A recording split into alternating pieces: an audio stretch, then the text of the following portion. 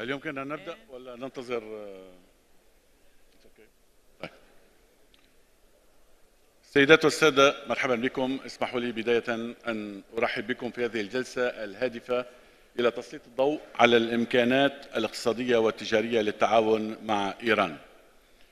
أرحب بكم جميعا، أرحب بمعالي وزير الخارجية والمغتربين سيد جبران باسيل، مرحبا بك معالي الوزير. أرحب طبعا بكل الضيوف الكرام والذين سيشاركون أو ستكون لهم مداخلات في هذه الجلسة التي تعقد تحت عنوان استكشاف إيران من منظار لبناني.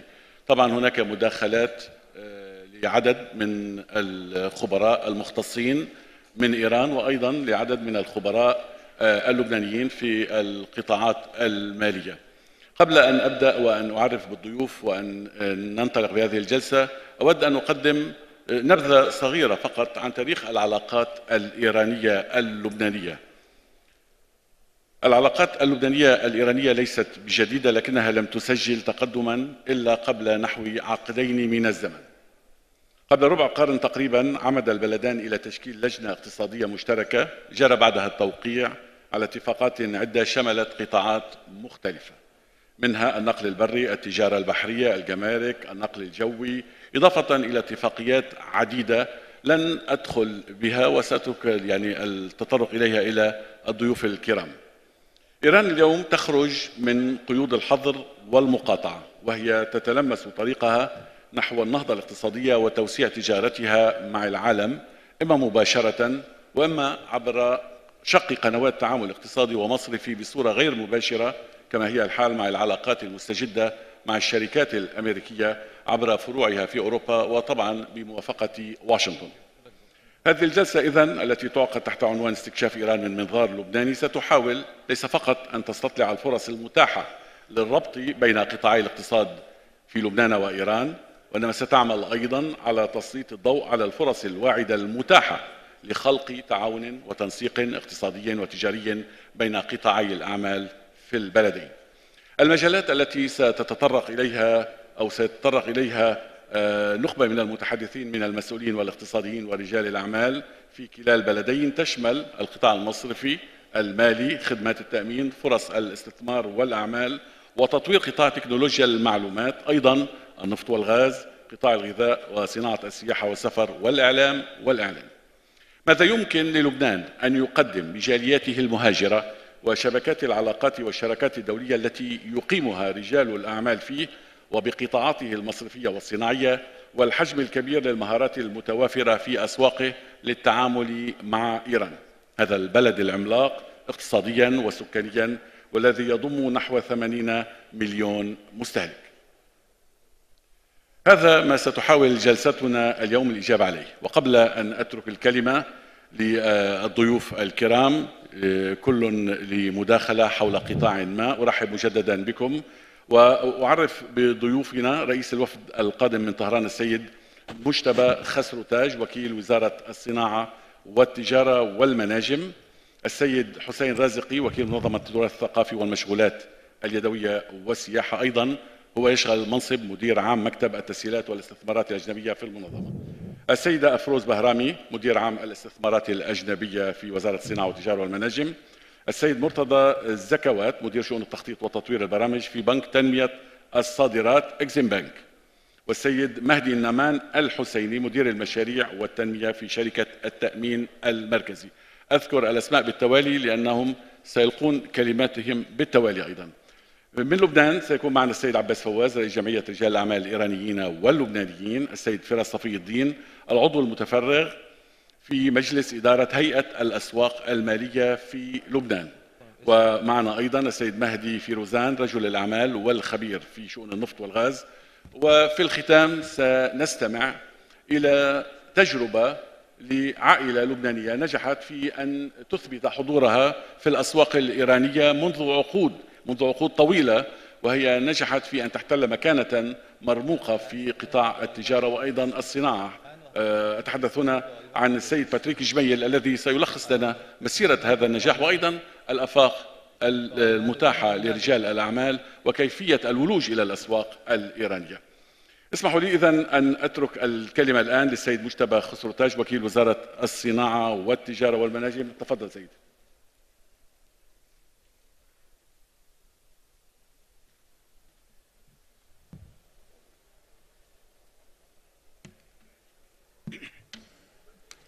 Bismillah ar-Rahman ar-Rahim.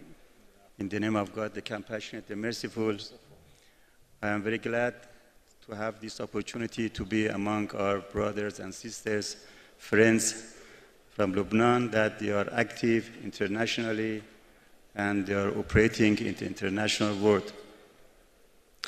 I, as a first vice minister in charge of trade, with 37 years experience in the foreign trade of Islamic Republic of Iran, I am very glad that today I have the opportunity to open for our friends the capacity that we have in our country, whether economically or from trade point of view, and to explore the capacity that our friends from Lebanon can cooperate internationally.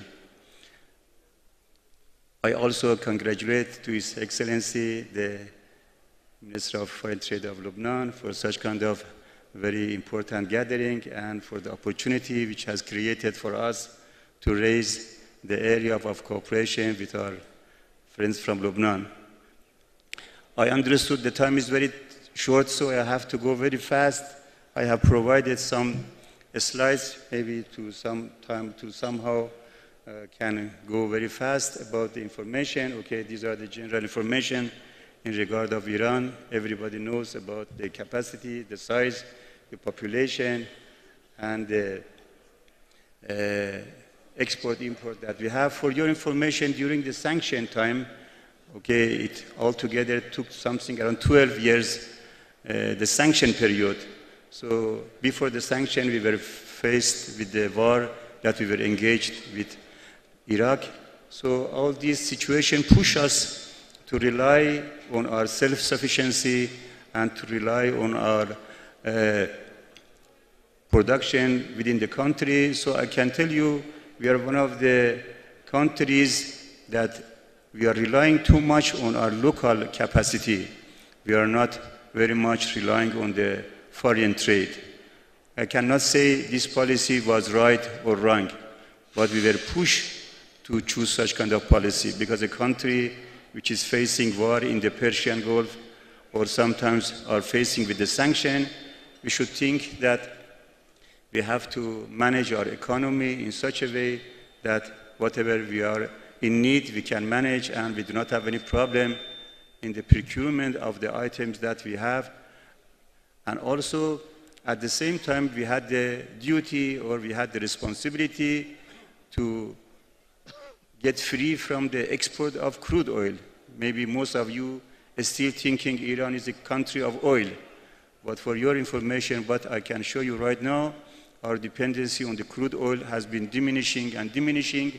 So these days, even this year in our budget, our total dependency from revenue from the exportation of the crude oil has reduced to 25%. So I myself and the nation at the whole will not consider Iran anymore a country of the crude oil. We will consider Iran a country with diversified source of industry, agricultural products, mining products. So to be frank with you, those that who think to work with Iran, they have to see the new capacity which has been created in Iran in regard of the industry, mining and agriculture.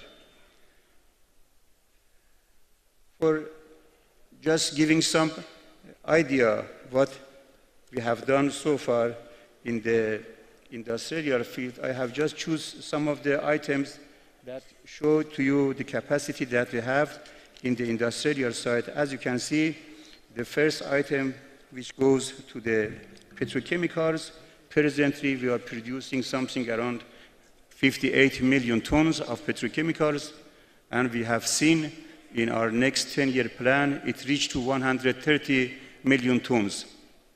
Presently, we are producing $30 billion of petrochemicals, which 50% are consumed internally and 15% and 50% exported outside Iran toward foreign countries.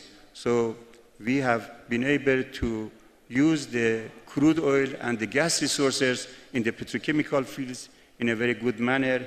And today we are one of the key players of the petrochemicals in the region. In regard of medicine, for your information, for example, 50 billion units of different kind of medicines are produced, and we are going to increase it to 60 billion in the near future. In the tiles industry, almost 500 million square meter, the amount of, in the construction material, for your information, in the construction material, all items which are needed in the construction, presently, not only we are producing, we are also exporting. So you can see on the tile, on the steel, on the aluminum, on the cathode, or on the LED, LCD, tire tube, in all these items, the country has created a huge amount, and these are the areas that we have also export capacity. Just for the passenger car, for your information, we have presently 1.9 million units of passenger cars that we have the capacity to produce. Last year, our production was 1.2 million units of passenger car, and we are going to increase it to 3 million tons by 2025. This is our program that to increase on that area.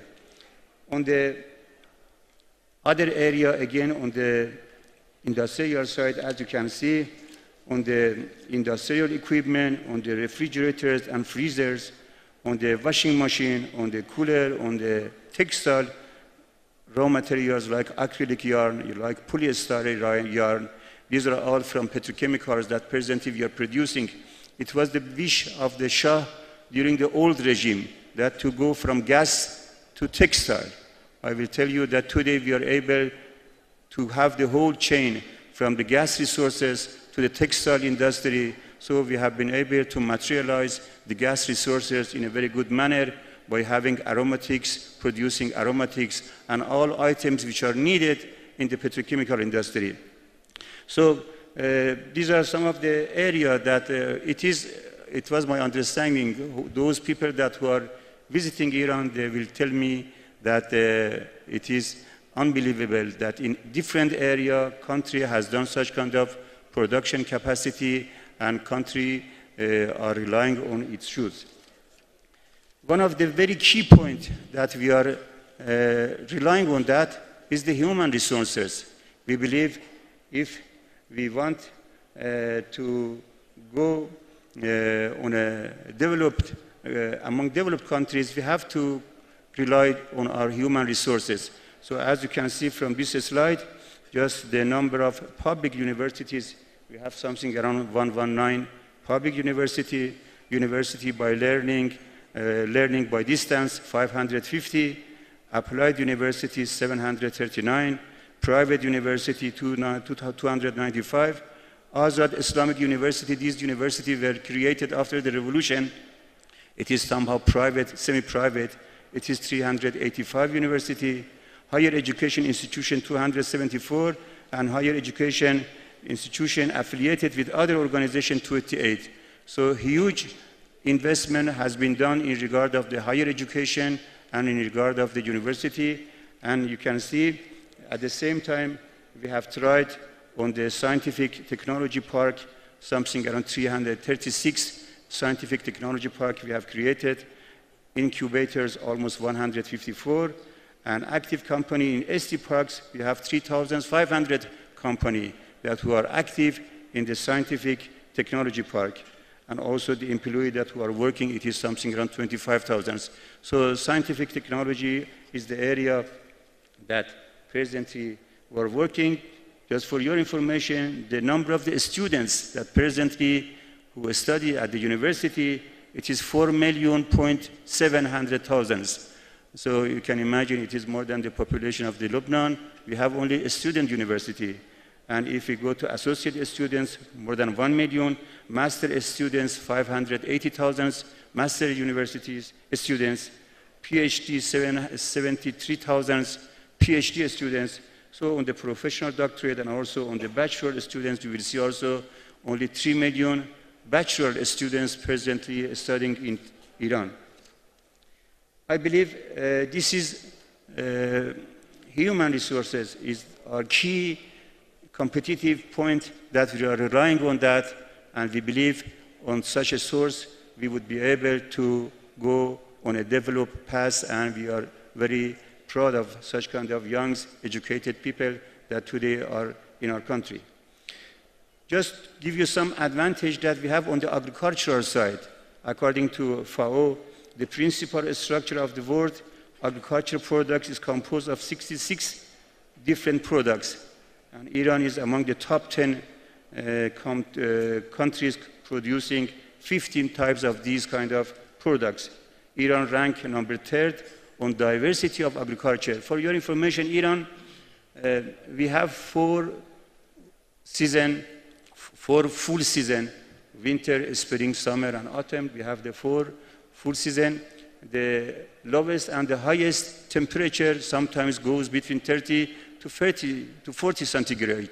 Such kind of gap between the temperature and also 300 days of sunny days. We have 300 sunny days. So when a country has such kind of sunny days and such kind of gap or temperature difference, that enable the country to create good taste material with good products and everything. So no, the alarm started, so I have to go very fast. So one of the areas that we have a very good comparative advantage is the agricultural products, that I will be very glad all those companies that who are. This year we have seen something around $5 billion. Our exportation of the agricultural products would be this year. And $3 billion, $5 billion agricultural products and $3 billion industrial food items. Altogether $8 billion we have envisaged for the exportation of this year. If, to be very fast, these are some of the areas that after agriculture, maybe I can go to some of the, excuse me, just maybe I have to use my glasses. Yes, here you can see some of the advantage that we have on the mining side, iron ore on the bauxite and on the bauxite and on the bentonite, you will see, and on the coal, our rank on the world, and also the share of the production, of the total share of the world production that we have in the country. And also, this gives you some idea what we are going to have in 2016, as you have seen something around to $70 billion we have envisaged this year to be our exportation, something for almost $15 to $16 billion would be the service industry, and the remaining, which is about $50 billion, would be the commodity export target that we have. Here are some of the areas that, for example, in metals, we have seen something around $600 million of exportation. On the auto industry, 500, and the remaining are some other figures that we have for exportation. I wish to have some more chance to give more details in regard of mining and in regard of the service industry, but anyhow, I will leave it to the question and answering, and I hope on that part. I try to also show in different regions, in different countries, in the South America, in North America, in the Asian countries, the Lebanese friends, what they can do with Iran and how they would be able to do with us, but maybe that could be raised during the answer and question. Thank you for your attention. شكرا للدكتور مجتبى خسرو تاج وكيل وزارة الصناعة والتجارة والمناجم. قبل أن أحيل الكلمة إلى ضيفنا الثاني، أود فقط أن أطرح تساؤلا على الدكتور خسرو تاج، ربما يجيب عليه فيما بعد، يعني بعد ما كل ما عرضه حول ما تنتجه وما تصدره إيران، قد يكون من الملح أن نعرف أيضا ما الذي تنتظره إيران من الشركات ورجال الأعمال اللبنانيين. ربما يجيب على هذا السؤال لاحقا. الآن الكلمة للسيد حسين رازقي، وكيل منظمة التراث الثقافي والمشغولات اليدوية والسياحة، وأيضا مدير عام مكتب التسهيلات والاستثمارات الأجنبية في المنظمة. تفضل سيدي.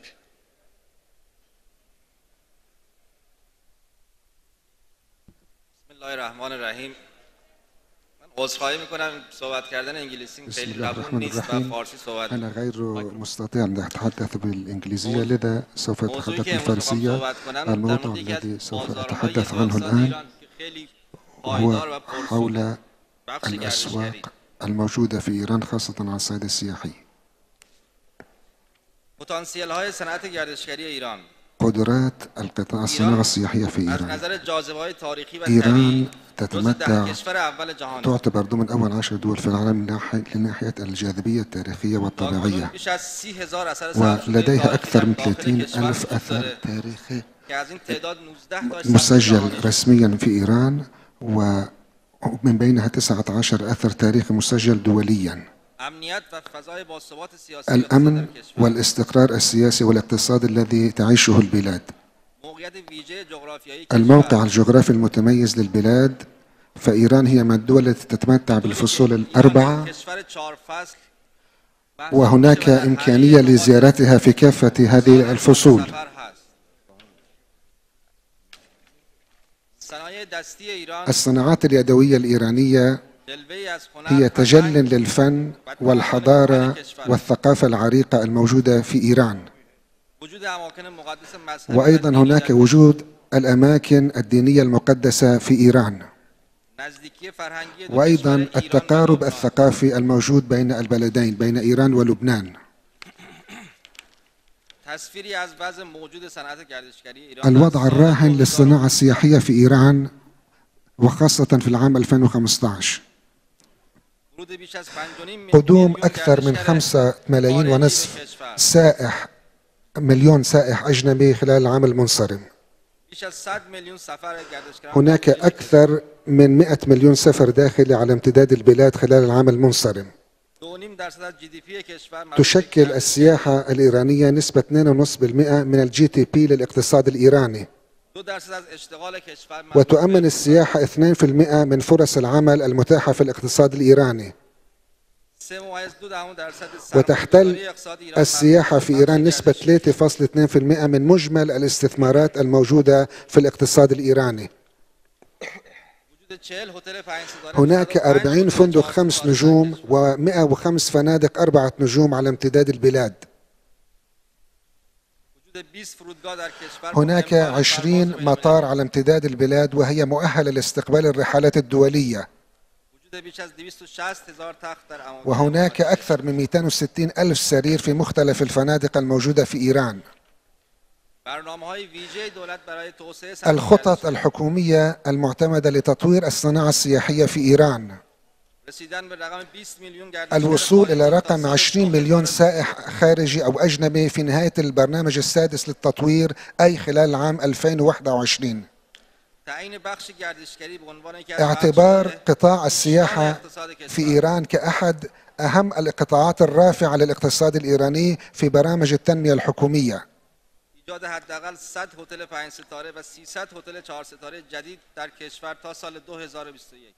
وتأسيس وإقامة على الأقل 100 فندق من فئة 5 نجوم و300 فندق من فئة 4 نجوم حتى نهاية العام 2021. رسیدن سهم مستقیم GDP گردشگری از تتوخى 3% الحكومة به 6%. الإيرانية أن تصل مساهمة السياحة في إيران إلى ما نسبته 3% من الجي دي بي في الاقتصاد الإيراني. مزیت رقابتی سرمایه‌گذاری در صنعت گردشگری. المزايا التنافسية المتاحة للاستثمار في قطاع السياحة في إيران. سطح اشغال بالای هتل‌های 5 ستاره در کشور بالای 90%. مستوى الحجوزات المرتفع في فنادق ال5 نجوم أكثر من 90%. توجیه‌پذیری بالای ایجاد این هتل‌ها در شهرهای مهم از جمله تهران، اصفهان، والتوجه نحو استحداث المزيد من الفنادق الفاخرة في المدن الإيرانية الهامة الأخرى من كإصفهان وشيراز ويزد وتبريز. بخش گردشگری یکی از آزادترین بخش‌های اقتصادی در کشور است. قطاع السياحة يعتبر أحد أهم أو أكثر القطاعات الاقتصادية الإيرانية لناحية الحرية الاقتصادية، دولت هیچ گونه تصدیگری در این بخش ندارد. حيث أن الحكومة الإيرانية تترك هذا النشاط بشكل كامل للقطاع الخاص. روند صعودی ورود گردشگران خارجی در کشور به ویژه در 3 سال اخیر والمسار التصاعدي لقدوم السياح الأجانب إلى إيران خاصة في السنوات الأخيرة هزینه پایین سفر به ایران برای گردشگران خارجی. التكلفة الزهيدة للسفر إلى إيران بالنسبة للسياح الأجانب. مزیت رقابتی سرمایه‌گذاری در ایران.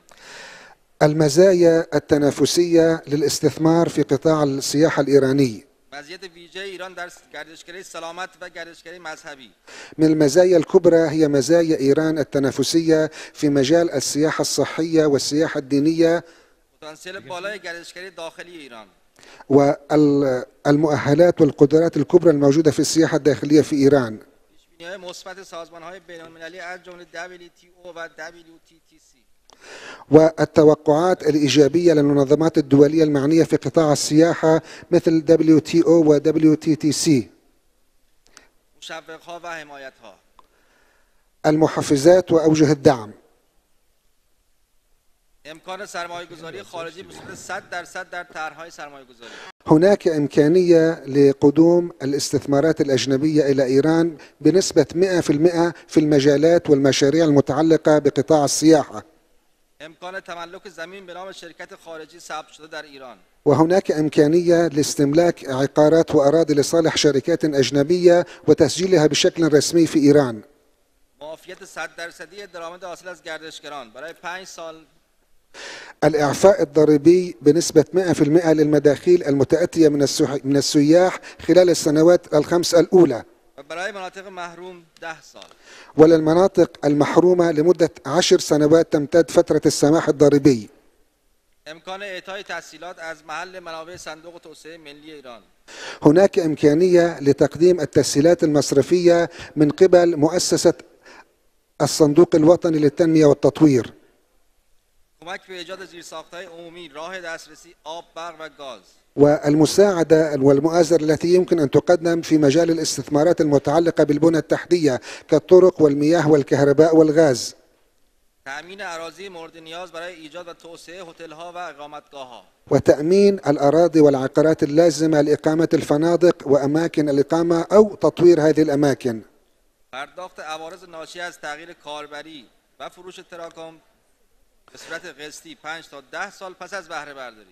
ودفع الرسوم المترتبة على تغيير الطبيعة الاستثمارية للعقارات على شكل أقساط تتراوح مدتها من 5 إلى 10 سنوات. تشکر می‌کنم از حوصله شما. شكرا جزيلا لحسن استماعكم.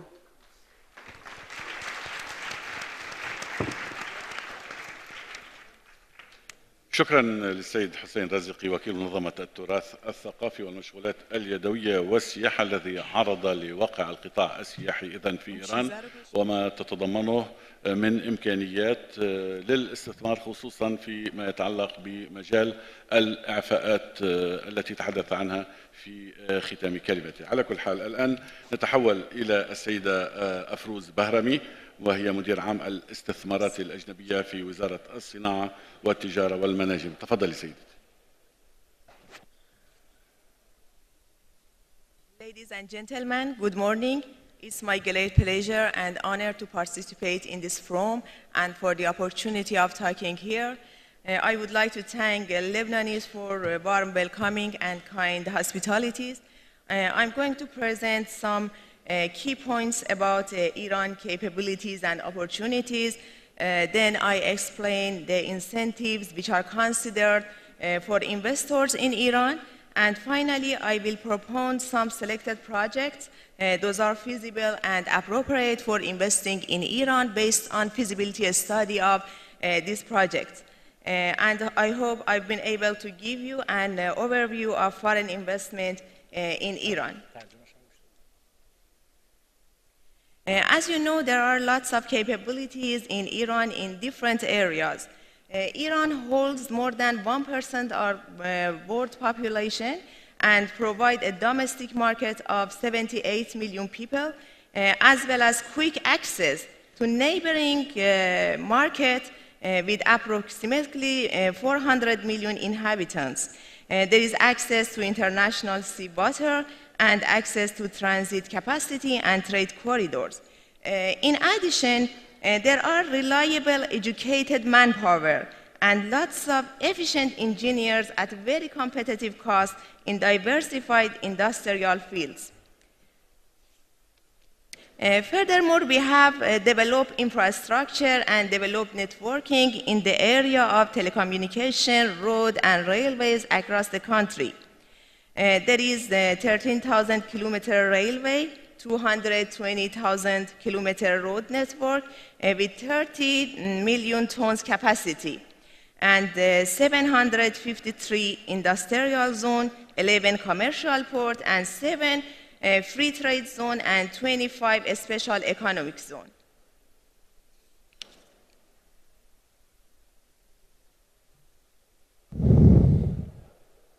Also, Iran is the first country in the world in terms of natural gas reserves, and fourth in the world in terms of oil reserves. Actually, there are 11% of the world's proven oil reserves and 15% of the world's proven gas reserves in Iran. Also, the amount of electricity generation is 75,000 megawatts.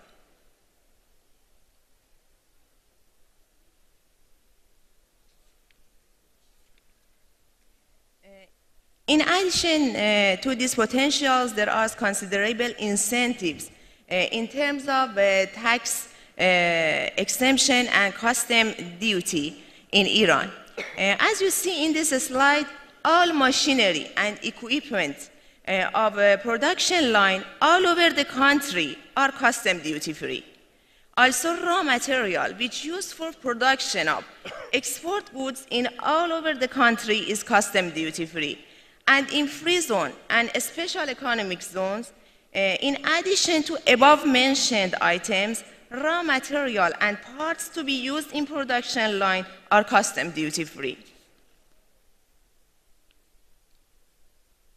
One of the greatest investment incentives in Iran is related to tax holidays on corporate income. As you consider in this slide, all income earned by agricultural activities and also income gained by export will be exempt from taxation.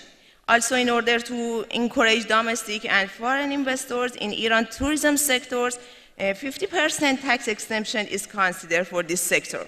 In addition, there is fixed corporate income tax at a flat rate of 25%.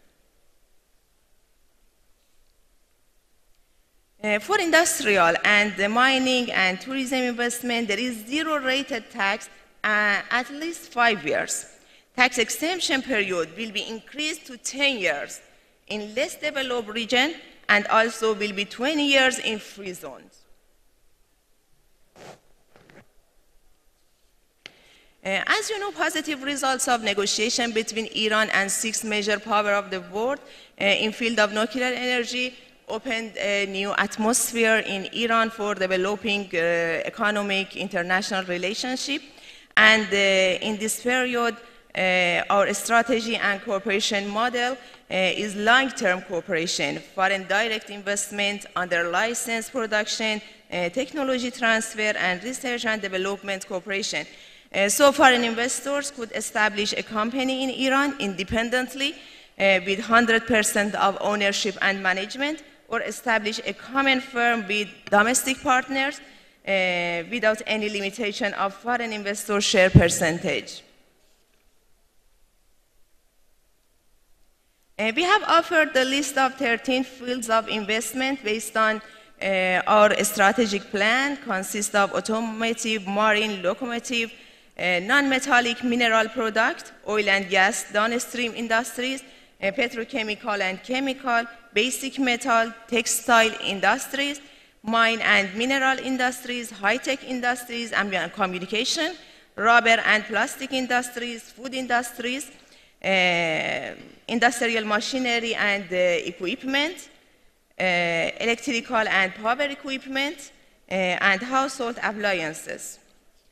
Finally, we proposed 20 projects for investing in Iran. It's not possible to explain about this project because of lack of the time, but there are general specification and brief information of this selected project in the brochures and CD. Those are distributed.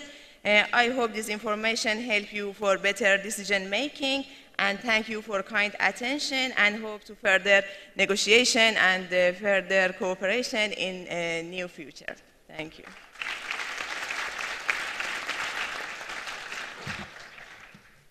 شكرا لك سيدتي الكريمة على الالتزام بالوقت الممنوح للكلمات، لأن ذلك سيسمح في نهاية هذه الجلسة على الأقل لمن يرغب بطرح الأسئلة والحصول على بعض الأجوبة بشأن الاستفسارات. شكرا لك مرة أخرى. الآن الكلمة للسيد مرتضى زكوات مدير شؤون التخطيط وتطوير البرامج في بنك تنمية الصادرات. بسم الله الرحمن الرحيم. In the name of God. I'm very glad and pleased to have such an opportunity to have a short presentation for you, a very distinguished guest, an honor to have such an opportunity, and thank you, my colleagues, to have a very good and detailed presentation on economic opportunity and potential of Islamic Republic of Iran. As mentioned by my colleagues, there are a lot of opportunity in different sectors of our country, but to be fair, it's just necessary, not sufficient. To be developed economy in the world, we need banking relationship with other people and also collaboration and cooperation in the financial sector. I would like to present you a very short presentation about Iranian banking system capabilities to support mutual economic activities. First of all, let me explain a short information about Iranian banking system. There are two kinds of banks in our country. First of all, commercial government-owned banks, and secondly, specialized government-owned banks. And one of the most important banks, as indicated in the slide, is just Export Development Bank of Iran, which is the Exim Bank of Iran. And I would like to give you more information about our services and in next slides. And there are 22 non-government-owned commercial banks in Iran and also non-bank credit institutions. So there are a lot of banks, just like Lebanon in our country. And to be fair, a lot of economic activities is going on with the banking system. Around the 70 or 80% of our economy belongs to banking operation. Recently, we have a very huge growth in banking operation, in deposit and capital by injection of different kinds of resource of Central Bank of Iran. And as mentioned in the slide, the activities of bank are growing, and we will expect more growth in this sector. As mentioned, the banking operation is very, very important to boost economic relationship and some kind of prerequisites for trade and economic relationship between countries, especially with the country in the region, neighborhood country, Lebanon, Middle East countries. So it's very essential. Also, there is some barriers, political barriers and primary sanction of United States after lifting nuclear sanction, but there is a very strong willingness to continue the process of banking operation with Iran, and I suppose more or less in the near future we have a very competitive situation for the international banks to come Iran and have a relationship with our bank. And the very important issue regarding banking system is just punctuality to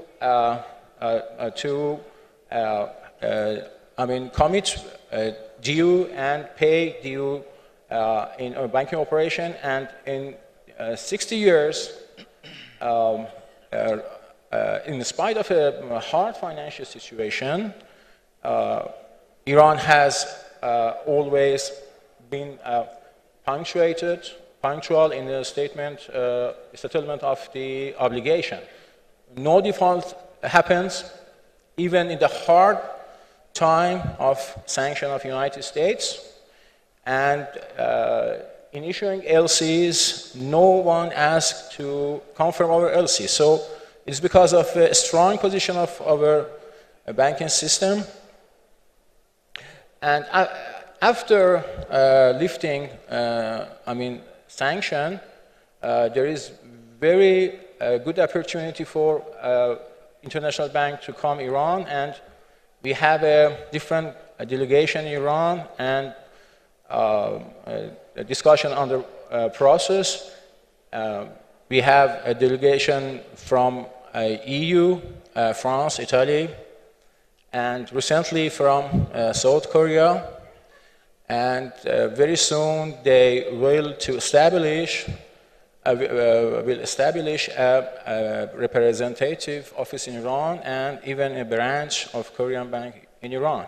So it's good news, and it signals that in a near future we have such opportunity for international banking. And because of the limitation of time, let me go to Export Development Bank of Iran, which is that I'm a member of this bank. As I mentioned, it is very specialized bank for export promotion. It's established 21 years ago as an Iranian exim. And there are a lot of banking operations that we can present for our customer, opening different kind of accounts and issuing LC and LG.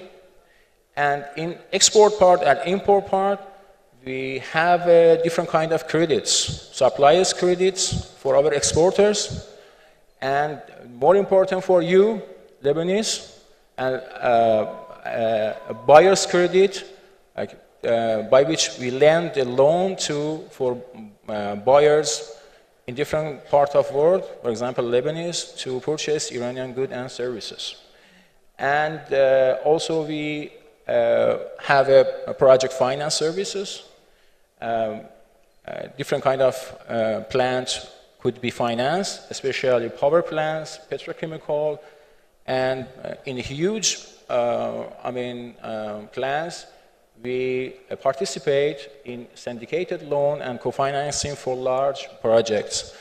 For the last, thing, let me say to my colleague in Lebanon banks, there is a very good opportunity to come Iran and have a banking relationship with Iran, because very soon the market is very competitive.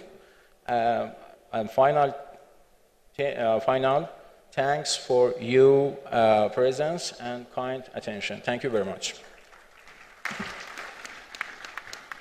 شكرا لك سيد مرتضى زكوات، مدير شؤون التخطيط وتطوير البرامج في بنك تنمية الصادرات، والذي قدم لنا عرضا عن الفرص المتاحة في إيران وبخاصة في القطاع المصرفي، وأيضا الحوافز التي يمكن لمن يرى في الاستثمار في الحصول عليها. تطرق أيضا إلى نقطة مهمة وهي موضوع العقوبات الدولية التي كما نعلم جميعا لم ترفع بالكامل. قد يكون من المناسب ربما لمن يرغب أو في الحصول على بعض النقاط أو توضيحات للمستثمرين، لأنه في قطاعات لا تزال حتى الآن خاضعة لمنطق العقوبات الدولية. كنا نتحدث إذن واستمعنا إلى هذه المداخلة حول القطاع المصرفي. الآن يعني قطاع آخر لا يقل أهمية هو قطاع التأمين وإعادة التأمين. السيد مهدي نعمان الحسيني هو مدير المشاريع والتنمية في شركة التأمين المركزي، وهو سيقدم لنا من دون شك عرضا لهذا القطاع الحيوي والمهم في بلد طبعا مثل إيران في 80 مليون نسمة، بما يعنيه ذلك من سوق واعدة لمن يرغب في الدخول في هذا القطاع. تفضل. In the name of God, in Iranian insurance market, we have premium volume about $7,500 million, and the change grows 26%. And issue a number of policy, about 50 million policy, and ranking in world 45. And in index insurance penetration about 2%, and insurance density about $100. In Iran, we have 30 insurance company. One of them is governmental and 29 private. 26 company is composite company and composite activity in life and non-life insurance, and 2 company activity in reinsurance, and 2 company activity in P&I club. We have 1,037 branch and 591 broker and 38,926 agency insurance and 212 loss assessor in Iranian insurance market. Share of premium by line, motor and health is big share in Iranian insurance, and other lines.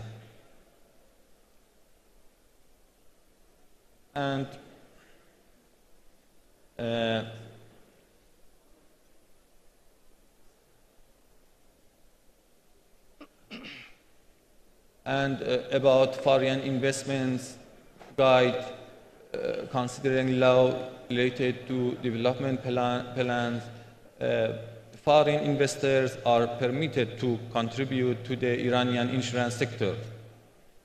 Foreign investment absorption by local insurance company, for example, transfer of shares to foreign entities, and in accordance with Act establishment, the share transfer of the Iranian non-governmental insurance institute to foreign natural and legal persons up to 20% is subject to approval by Central Insurance of Iran, and up to 49% approval by Iranian Board of Ministers. And based on relevant laws and regulations, possible options for the partnership of foreign insurers are as follows: make contribution to local commercial insurance companies in order to establish a joint commercial insurance company in the Islamic Republic of Iran, and establishment and operations of branch and agency, or establishment and operations of contact office, so that foreign insurance may obtain insurance license to do insurance operations. Foreign insurance are active in Iran. Presently, K International PLC, independent, authorized, regulated insurance broker and underwriting agency based in Lebanon and at Lloyd's. SOS Evasan and NASCO reinsurance brokering company based in Lebanon. According to the Act of Establishment of Central Insurance, a minimum deposit to be paid for establish. Thanks for your attention.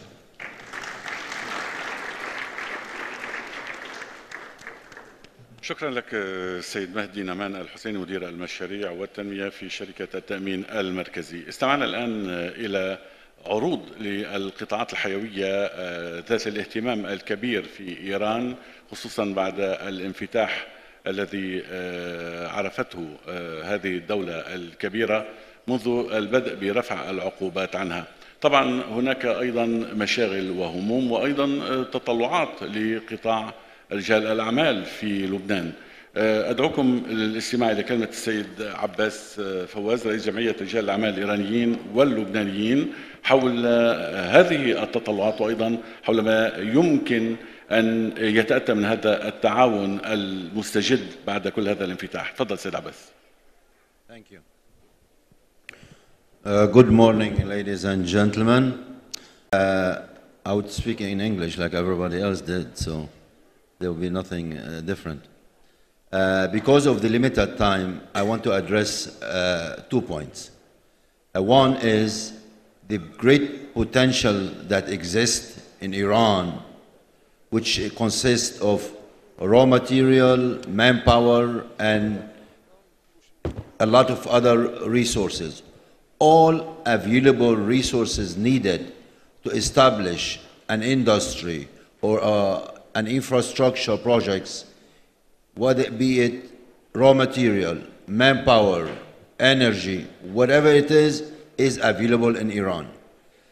Iran provides better than any other country in the world these potentials. Great industrial countries, including China, does not enjoy this position. This position is unique in Iran because of the many great raw material resources, the human resource, the energy resource, the water resource, the industrial output, the neighboring market. Iran lies in a great and unique position. I appeal as a Lebanese businessman who have been working in Iran for some time to the Lebanese business community to take advantage of this position. How can we take advantage of this position? This position, the Lebanese can play a leading role in establishing all sorts of businesses in Iran. Iran is a big country and it's a big market and it has potential to great neighboring markets for export. We can establish ourselves in industries, in trade, in tourism, in services, in many other areas as well, health, insurance, banking, whatever.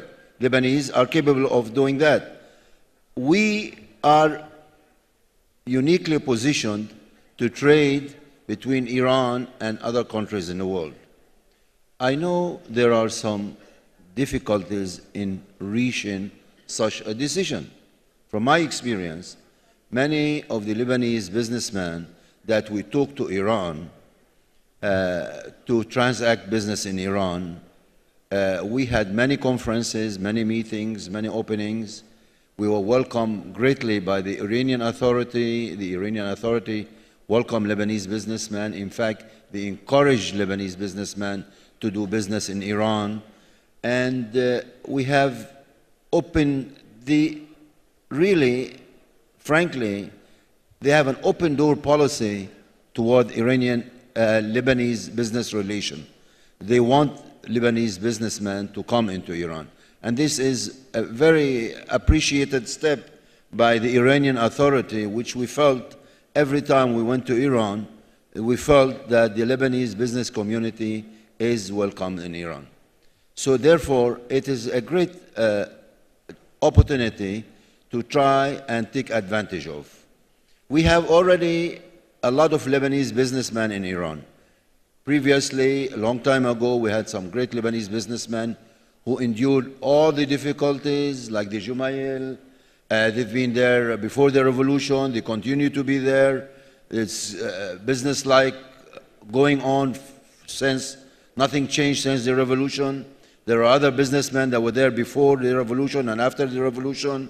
They continue to enjoy good business atmosphere in Iran. And lately, after the signing of the agreement, some consulting Lebanese firms have established offices in Tehran. Lebanese businessmen that would like to do business in Iran can take opportunity or advantage of these firms to consult them, to ask them in which way to go about. We also in the Lebanese Iranian Business Council have also some openings. We can also direct Lebanese businessmen on how to go about in investing or doing business in Iran. It's good for you to know that Iran has in its Economic and Finance Ministry an organization that's called FIPA, Foreign Investment Protection Agency. This agency issue out foreign investment license. The foreign investment license is tantamount to a state guarantee for the foreign investor. It allows the foreign investor to finance his project from within and without Iran. It allows him 100% ownership of the project that he runs, 100% foreign ownership. It allows him many other guarantees and opportunities. So that agency is there. Lebanese investors who would like to invest can go to that agency, simply apply, do a feasibility study, present it, and it would be accorded accordingly to their feasibility study. There are other opportunities. We don't have all the time needed to explain all these things. I see it's already peeping on me, so I have to let go. So we call on all of you to try a chance in Iran, and it's a very unique place to invest. Thank you for coming, and we appreciate it. شكرا للسيد عباس فواز رئيس جمعية رجال الأعمال الإيرانيين واللبنانيين على هذه المداخلة، وأيضا على إبدائه الاستعداد لمن يرى برجال الأعمال بالاستثمار هناك في تقديم المشورة والعون. شكرا لك سيد عباس. الآن كلمة للسيد فراس صفي الدين، وهو عضو متفرغ في مجلس إدارة هيئة الأسواق المالية في لبنان. سيعرض لنا ما الذي يمكن أن يقدمه هذا القطاع في إطار التعاون والانفتاح على إيران، وربما في أكثر من قطاع، قطاع الأسواق المالية وأيضا قطاع البورصة. تفضل السيد فراس، الكلمة لك. Good morning. As my fellow panelists demonstrated here today, the sheer size and the diversity, for that matter, of the Iranian economy post-sanctions is bound to alter the powers of economies in the region, and specifically within the GCC countries. In my opinion, the shortest path to investing in Iran is the capital markets. Why the capital markets? For starters, the capital markets are very well regulated in Iran. In fact, the Security and Exchange Organization of Iran has just finalized its filing with IOSCO. IOSCO is the International Organization for Securities Worldwide. For you to file with IOSCO demonstrates the level of the regulation. It means that regulations are best business practice, they're according to international standards, and makes it easier for Iran to deal with other regulators in the region.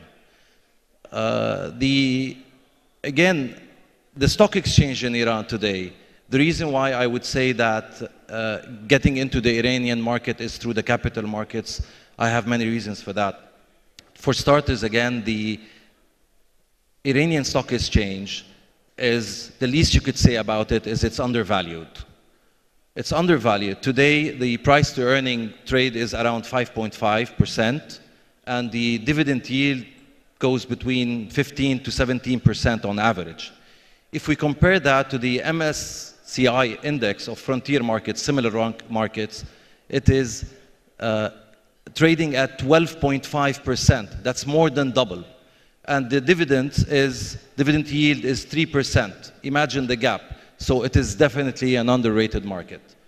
The second reason is that the regulators in Iran and the government in Iran have launched the FIPA Act, which protects investors. It's the Foreign Investment and Promotion Act and Protection.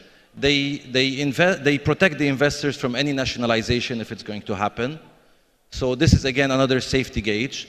The third reason is because the labor force in Iran is one of the youngest and the highest educated labor forces. And to add to that, the wages are equivalent to that of Vietnam, which is extremely low.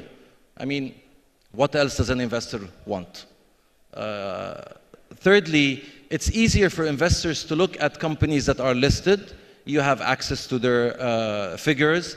You can identify, because the sanctions have not been lifted totally, you can identify which section and which segment of the economy to invest in. Again, the stock exchange in Iran is highly diversified. It's unique in the region. You have more than 37 industries there. How can you invest in the stock exchange? There are two ways to invest in Iran in the stock exchange. One is to go directly. For you to go directly, again, you have to have an investment code. And that investment code, according to the authorities, takes 7 days to be granted, which is a quick turnaround. Again, the investment code is only given to make sure that the money is a foreign money and to fall under the FIPA Act. Your money is protected from any change of regime, from nationalization. Again, you are tax exempt from capital gain. So all of these are a basket of incentives that make access to the capital markets more inviting. One more thing I would like to add is to look at it from the Lebanese diaspora, the theme of this event itself. I find two ways where we can cooperate with Iran. Again, we can have a bilateral MOU between both regulatory authorities, similar to what the Koreans have done with the Iranian authority last week. Doing that bilateral MOU will open up the market to capital players. We will coordinate in terms of regulations. We will coordinate in terms of ease of doing business of financial institutions in Lebanon. Capitalizing on the diaspora in Lebanon, again, from the theme of the event. As we've seen today, we had the vice chairman of a Russian bank who is a Lebanese. The Iranians have to notice that. Lebanese are very active in the financial sector, and they're spread everywhere. You can find a CEO of a bank in Asia, a CEO of a fund, hedge funds, they're all Lebanese. This diaspora, we can capitalize on that. That's for starters again. Another thing, migrating from the capital markets, the Lebanese diaspora, if you have a population of 80 million and you're actually servicing a 300 million within the region, the Lebanese diaspora can open a market of almost 500 million for the Iranian products. They're placed in Africa, they're placed in Europe, they're placed in Asia, Latin America. So this is what I have to say for the capital market. Thank you.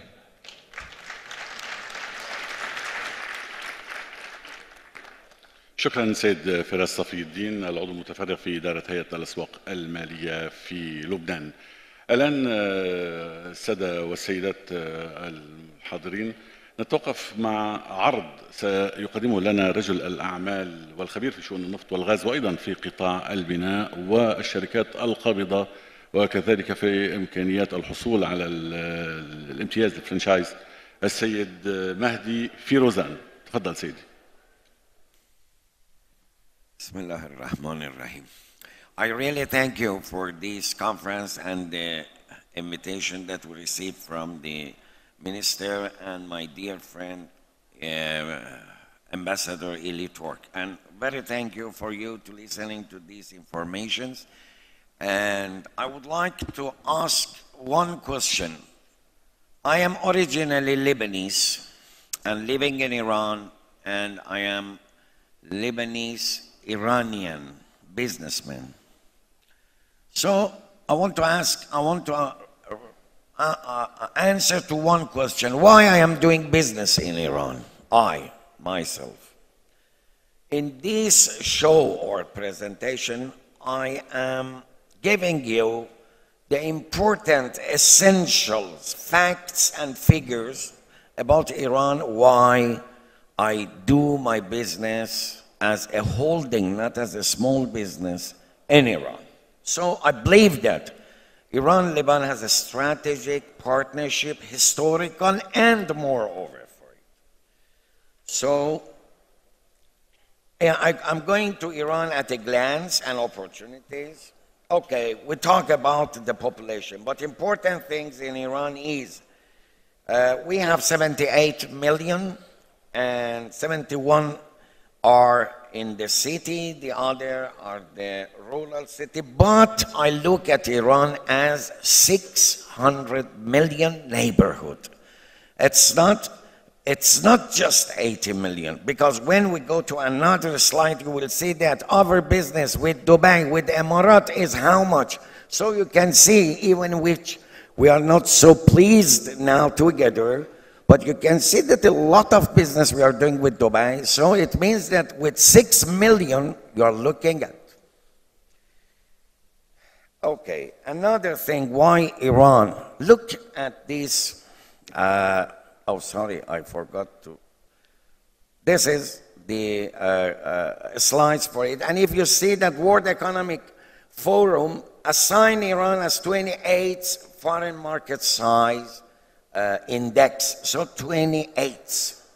So I go to that slide. This, the roads, if you see, and you see that Iran is the center of the traditional, historical, modern routes from Silk Road to East-West corridor to North-South corridor.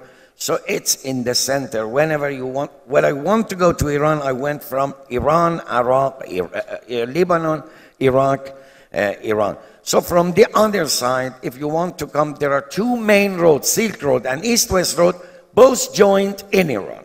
So from the transportation, you can see the advantage.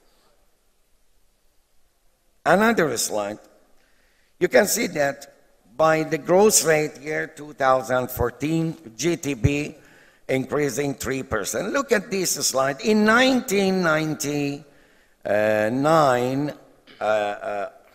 think that in 1995, our business was 44% based on a non-oil and gas business, 56 on gas. But now, after the sanction, war, a lot of things, now we are concentrated, or we are bound to oil and gas, 23%. But the other business, like road, like manufacturing, wholesale, retailing, transportation, communication, which is very important now in Iran, communication.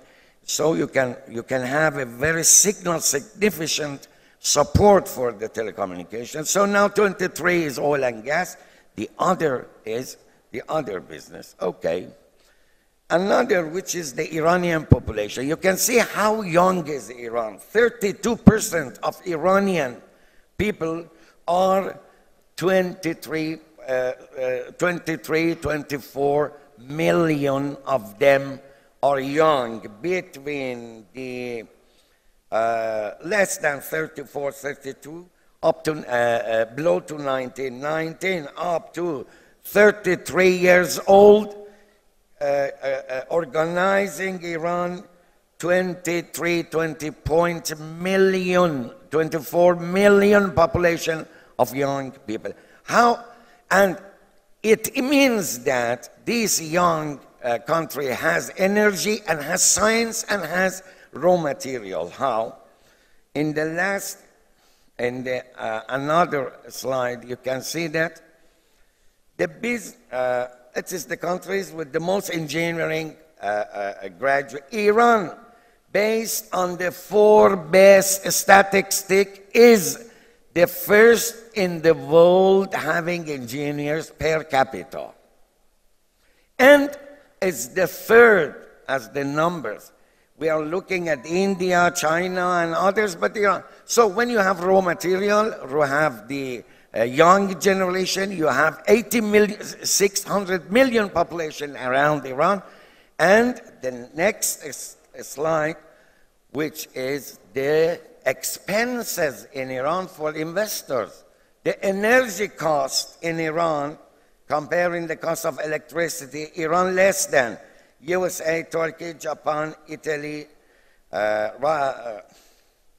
Britain, and the minimum wages, Iran is the less than Malaysia, China, Turkey. So you can see these essential elements can help me to answer the question.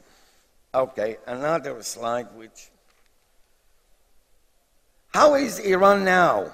99 airports, of course, domestic, international.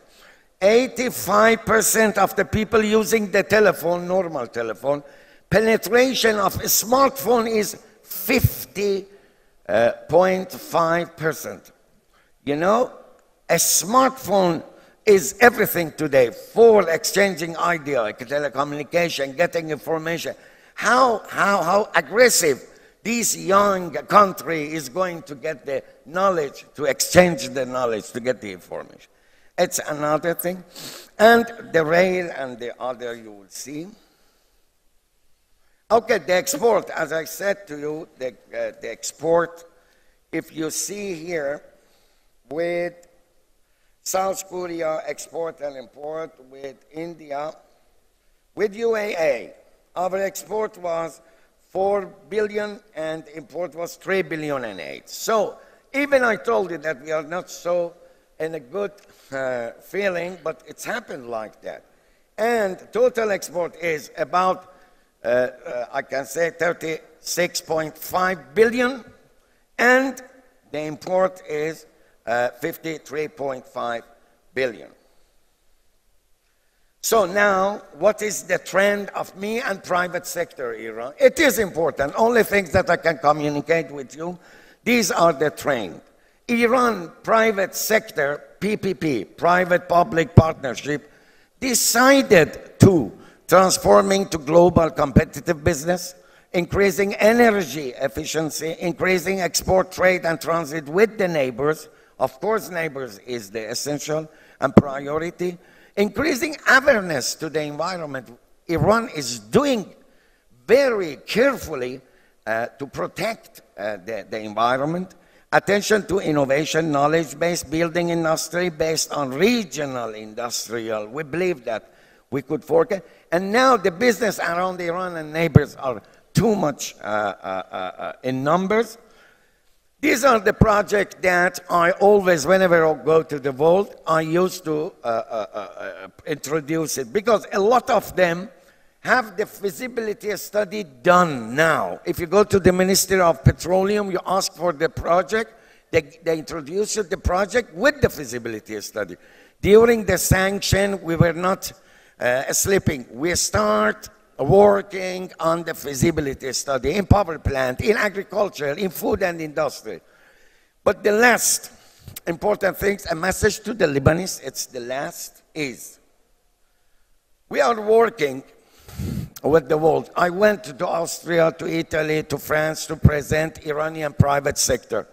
But they are all French or Austrian or Italian. They are in this regulation. But Lebanese are around the world, everywhere you are and we are successful. So we can use the advantage of each territory's advantage of the free access of each country to use it to have in Iran with these advantages. Thank you very much. شكرا لك سيد مهدي فيروزان، وقد قدم لنا عرضا موسعا حقيقة حول الإمكانيات الاستثمار في إيران والعناصر المشوقة والمشجعة. على كل حال الآن نتوقف ربما مع عرض أو عرض لمسيرة نجاح عائلة لبنانية ذهبت إلى إيران واستطاعت رغم كل العقبات والصعوبات وربما أيضا الأوضاع السياسية في المنطقة من أن تثبت نفسها وأقدامها في إيران وأن توسع من أنشطتها، وهي اليوم حاضرة ممثلة بالسيد باتريك الجميل الذي سيقدم لنا عرضا لهذه المسيرة على مدى السنوات وأيضا لما يمكن أن يبرع أو يدخل به المستثمرون اللبنانيون إن أرادوا. تفضل سيد باتريك.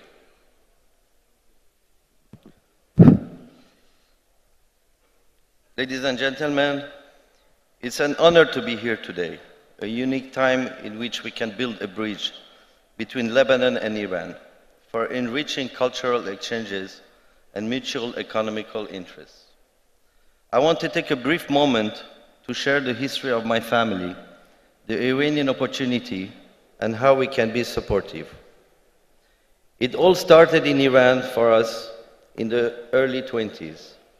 My grandfather trading various goods between Lebanon, Baghdad at the time, and Iran. To put it into a historical context, it took weeks to travel back and forth at a time. He was very Lebanese in the sense that he saw business opportunities everywhere like all of us are gathered here today. He envisioned traveling as the next big thing. And what would be needed for travelers at the time? It was suitcases. Suitcases were made out of cardboard covered by leather. And this is how KPM paper mill started by producing cardboard out of recycled paper. My father took over the business of industry, over trading in 1940s, making paper from straw and waste paper rather than cut trees, a real pioneer in recycling by following his Lebanese cousin's footsteps. He extended the business into an integrated paper and packaging company in Iran, and today the food starch industry. In Lebanon as well as in Iran, my father's mission was being to help the needy. In '69, my grandfather founded the SOS village in Persav. Today it homes 100 children. In '71, my father was a co-founder in Karizak Charity Foundation. In '69, my grandfather founded the SOS village in Persav. Today it homes 100 children. In '71, my father was a co-founder in Karizak Charity Foundation.